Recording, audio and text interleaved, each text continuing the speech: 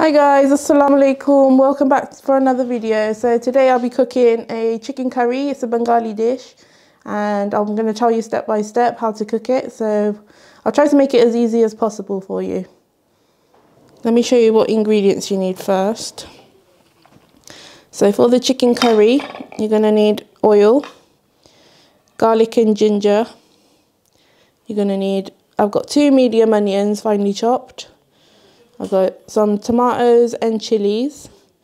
You're going to need bay leaf and cinnamon sticks and salt.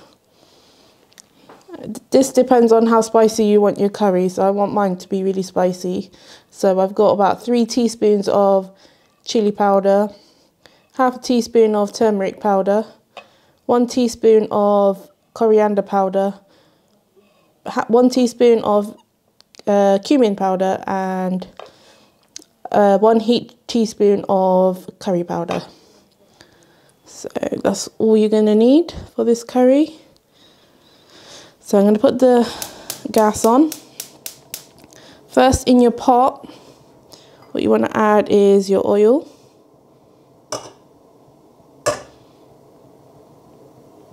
It's probably about 6 to 7 tablespoons of oil there. So let's wait for that to heat up a little bit.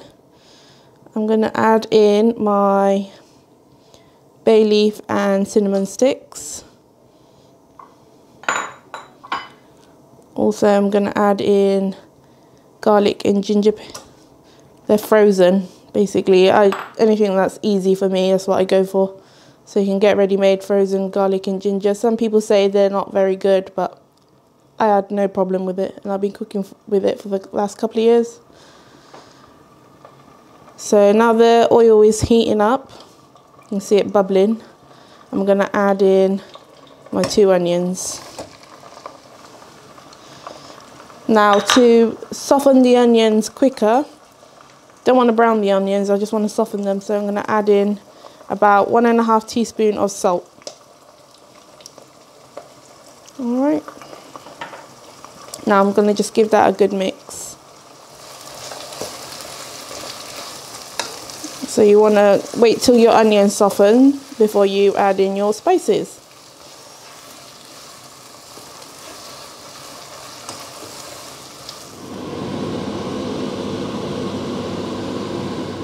So the onions are softened, now I can add the spices. So all the spices. Now what you want to do is cook your spices until you get rid of the raw spice smell. So cook the spices for about 10 minutes, I say. Yeah, so you want to keep stirring it on high flame. If you feel like it's burning, add a little bit of water. That will stop the burning, and then we can add in the chicken after that.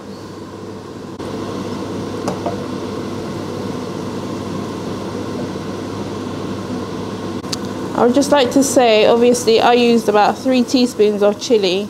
If you don't like hot food and you like it mild, it depends on how much you add. So if you don't want it too hot, you can add in half a teaspoon or 1 teaspoon, it's up to you. It doesn't really matter. So don't be worried of how much you put in and how much you don't put in. It all depends on you. Okay, so it's been about 7 minutes, and now I'm going to just add in 1 whole chicken, which is already washed and cut. And now you want to just mix it all in together. You want to mix it really well, and then the chicken is going to start to release its waters, and you want to wait for all that water to evaporate before you add any extra sauce. But I'm going to do a chicken bhuna, so I'm only going to add a little bit of water to help it all absorb together. So your flame needs to be on high at this point. So now I'm going to just put the lid on. This will help cook the chicken, and also for the chicken to release its waters. So I'm just going to check on the chicken. You want to occasionally stir it because you don't want it to burn. But give it a mix and then put the lid back on. every couple of minutes.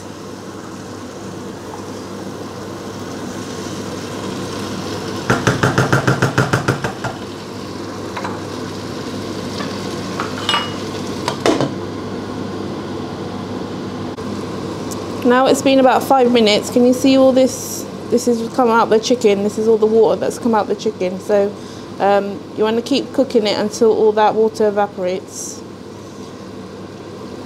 So you need to make sure you always stir it, otherwise it's going to get burnt.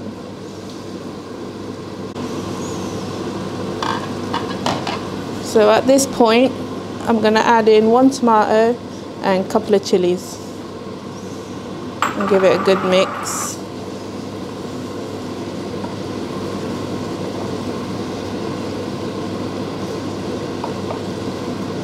So we're just still waiting for some of the water to dry up.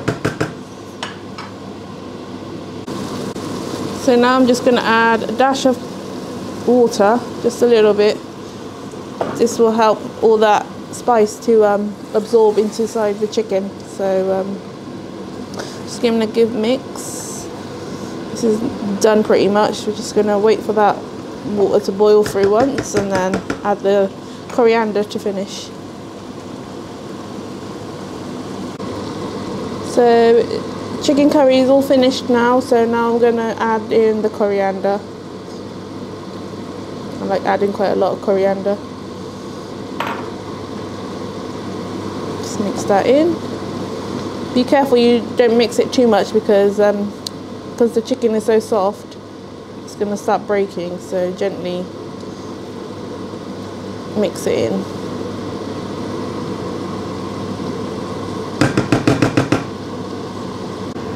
There you are guys, chicken curry is now cooked and finished, and this is what it looks like. Can't wait to eat it. It looks lovely. Smells really nice, only if you could smell it.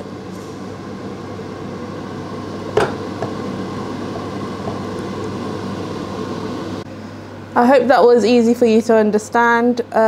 Please subscribe to my channel because I'll be doing a lot more cooking videos in the future, and also press that bell's notification button so YouTube can notify you every time I upload a video. Thank you for watching. I'll see you in the next one. Bye.